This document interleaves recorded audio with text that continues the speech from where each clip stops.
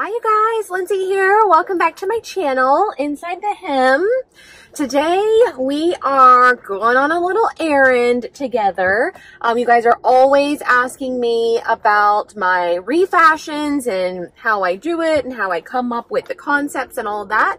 So I was headed to Goodwill today and I thought that I would take you guys along with me where I can show you some types of garments that I would pick out for refashion and show you why I would choose them, and then also explain kind of what I would make from them. So that should be a lot of fun. I have got my new little favorite thing in tow today.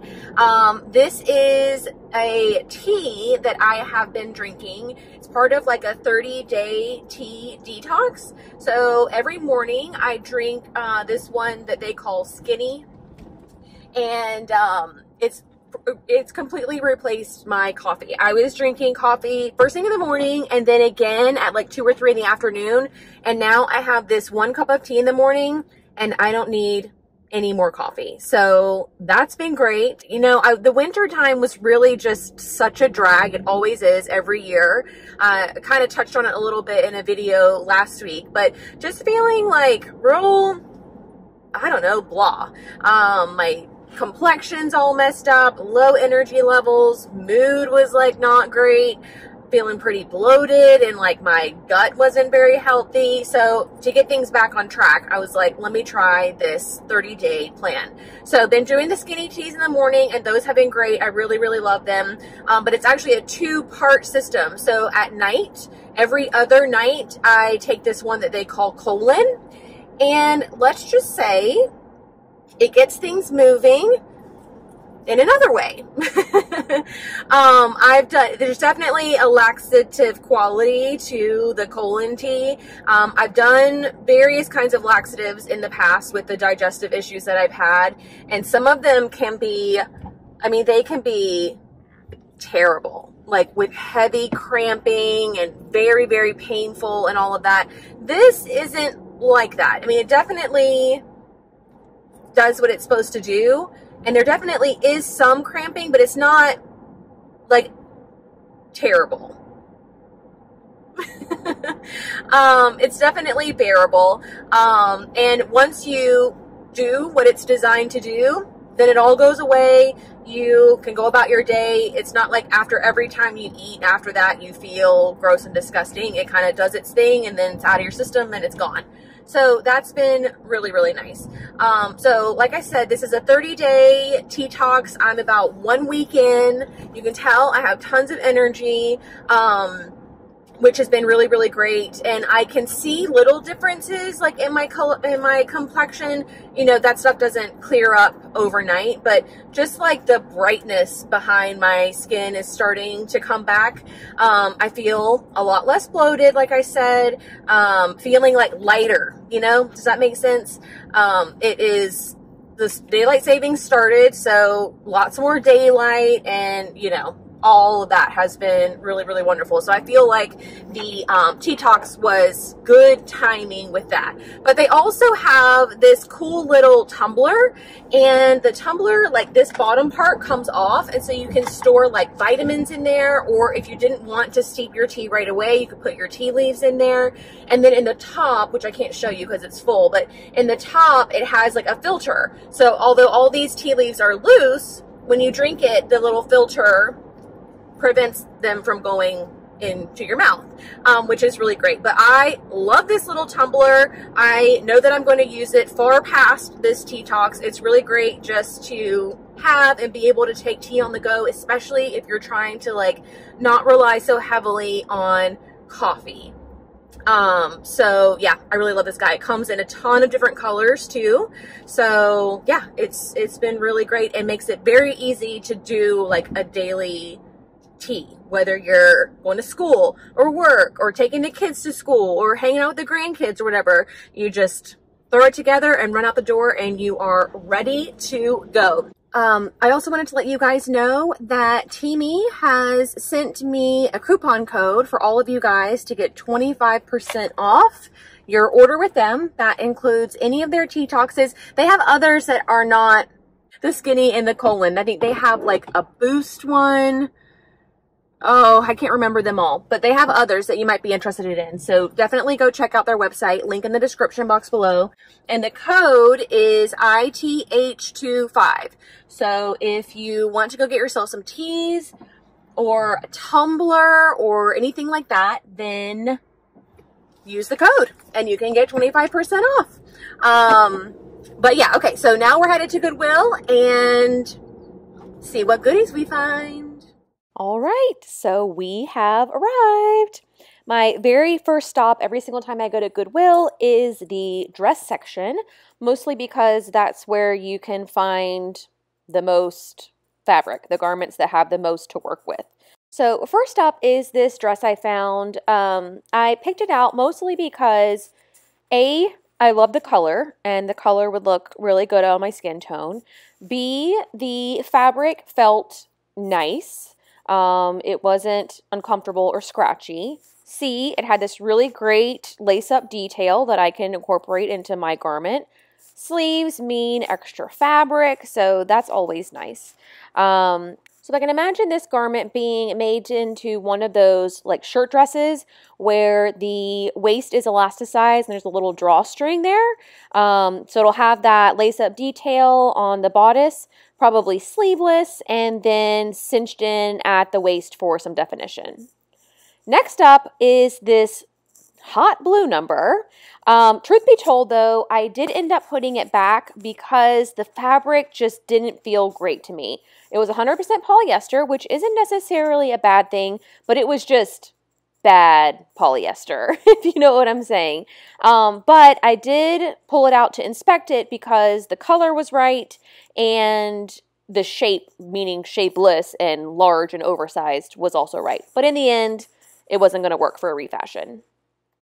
Okay, next I found this super cute denim dress, I think, maybe tunic. I'm not 100% sure, but I pulled it out because denim and chambray always are a good thing. But it was made by Eileen Fisher, and I just know from experience that Eileen Fisher uses really, really great quality fabrics, and so I knew that if I made this into something else, it would have a long life beyond the long life that it's already had. But it's not super long, so I don't have a lot of length to work with, so it'll probably be made into a boxy top. All right, here's something that's interesting. This isn't large or oversized or have a ton of fabric, but what it does have working for it is this really super cool trim. And Goodwill can be a great place to find trims at a great price. The dresses here are $6, so I get all this yardage of trim to put on the hem of maybe that chambray dress I just showed you for really cheap. Okay, so here's a really interesting example. I found this large, shapeless, oversized dress. I actually kind of really dig the print, and I was also intrigued by the buttons that it would come with as well. But as I inspected it further, I realized it had large, or 4 fisheye darts all along the bodice. So I inspected the inside of the garment, and what I found was some of those fisheye darts had been serged, meaning if I were to take that serging out, there would be a big gigantic hole running the length of the dress. So the lesson here is you gotta have to get in there and inspect these garments front, back, inside, and out to make sure that you are going to be able to work with what you're given. Okay, so here's another dress that I found. This is a strapless dress that quite honestly isn't very long, but the skirt is cut into a circle skirt, meaning there are just a ton of fabric there, even though it's not that long. So finding something like this, adoring the cotton fabric and the little polka dots, I knew that I could turn this into a circle skirt, basically chopping off the bodice and adding a waistband. Super simple refashion. Next up, I found another oversized, shapeless dress, and I just fell in love with the fabric, but mostly this embroidered hem that they have on the dress. I don't know if this was done in post-production of the dress or if that's how the fabric came, but I just thought it was really, really cute.